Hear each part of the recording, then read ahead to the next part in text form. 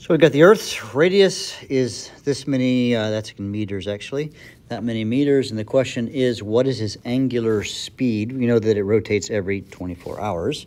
So I can write down here for, if you will, part A, I can say it does one rotation every 24 hours.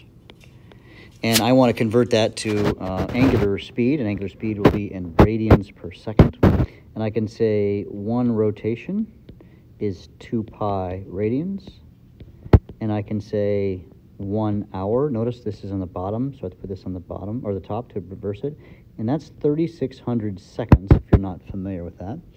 And when I do the stuff on the calculator, I get it 7.27 times 10 to the minus 5 radians per second. So that is the angular speed of the Earth. All right, good. So the next question, what is the velocity at the equator? Hold on, is the angular velocity positive or negative? It's going to be, B is going to be positive. C, because of the direction of its rotation. As it's rotating from the perspective of the North Pole, it's moving in a positive clockwise direction, so that's how you determine that. The speed at the equator, I'm going to take this speed and, well, watch what I do. I'm going to take 7.27 times 10 to the minus 5. That's rads per second. I want to convert this to meters per second. And I can say that there are 2 pi rads, if you think about it, in one revolution, right? As the Earth revolves around, it's going to go through one full revolution of a circle, right? A sphere, that's fine. And you can then say one revolution is equal to the circumference at the equator, and the circumference of a circle, right, is 2 pi r. So I'll say 2 pi times r, and r is 6.37 E6. And it all comes out to 463 meters per second.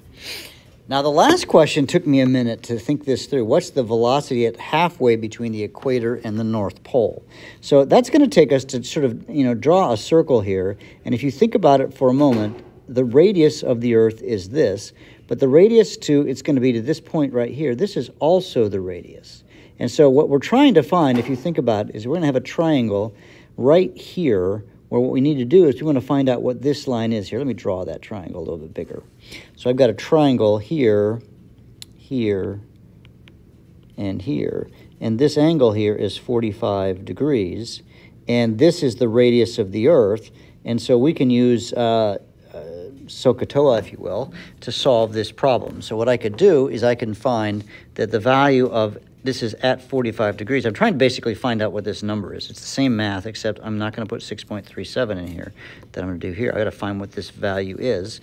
And so x, so I can say sine of 45, remember SOH, S-O-H, right, for SOHCAHTOA, of 45 is equal to, if you will, x over the hypotenuse, and the hypotenuse is the radius, and the radius of the Earth is 6.37 E6. And when I solve for x, I get 4.5 times 10 to the 6 meters. So when the Earth is rotating at 45 degrees, this distance from here to here is this number right here, this many meters. And then to find the speed, if you're standing at that portion of the Earth, you're going to do the exact same math we did here, except instead of using the 6.37, you're going to use 4.5 times 10 to the 6th, and I end up with 327 meters per second. That's the answer to D.